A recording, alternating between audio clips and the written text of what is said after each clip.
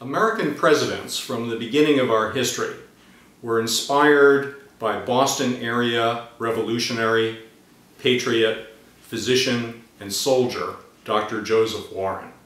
They looked to Warren's vision of what America could be and his public-spirited actions as examples of involved and constructive citizenship.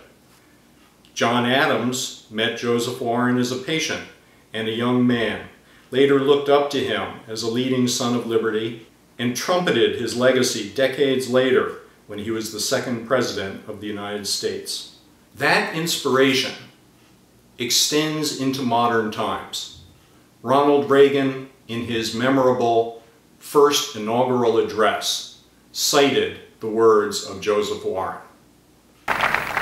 On the eve of our struggle for independence, a man who might have been one of the greatest among the founding fathers, Dr. Joseph Warren, President of the Massachusetts Congress, said to his fellow Americans, "Our country is in danger, but not to be despaired of.